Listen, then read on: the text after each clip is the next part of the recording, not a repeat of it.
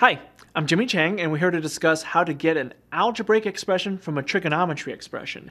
Now, more often than not, to get an algebraic expression from a trigonometry expression, there's use of inverse trigonometric functions. So what you want to do is, if you have that, you want to use the definitions of the trig terms that you have and then go from there. So here's a couple of illustrations to show you what it is I'm talking about. If you have, for example, arctan of 2 equals to u, what this allows you to do is it gives you some clues as to what it is that you're looking for. Now, more often than not here, it involves use of right triangles. So here's how to transition from this trigonometry equation, if you will, to an algebraic expression. Now, to get rid of arctan, which is what you want to do, you want to take the tangent of both sides.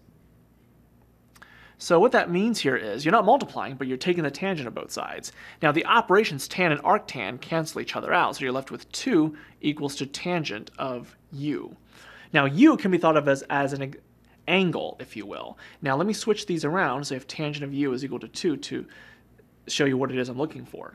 Now, I talked about right triangles before, so we're going to draw a right triangle like so, and I could put the u here with the u here, but I'll put the u right there. Now, what you have to think about is the definition of tangent as it relates to triangles. Now, if you remember, tangent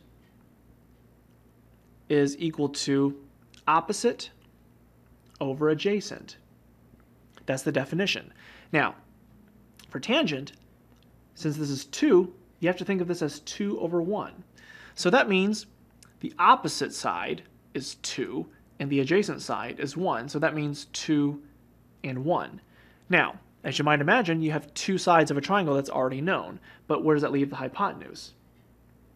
That's what we're trying to find out. Let's call this thing x. And so to transform this to an algebraic expression, you want to use the Pythagorean Theorem, which is a squared plus b squared equals c squared, leg squared plus leg squared equals hypotenuse squared. So you have 2 squared plus 1 squared is equal to x squared, and then you can get x by itself if you want from here.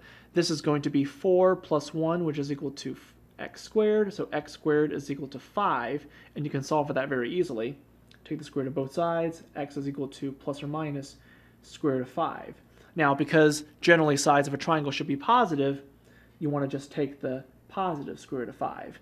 But the important thing here is you're more often than not going to be given an inverse trig function and then take whatever operation that you need on both sides and then use the definitions to set up an algebraic expression. So I'm Jimmy Chang, and that's a brief glimpse on how to get an algebraic expression from a trigonometry expression.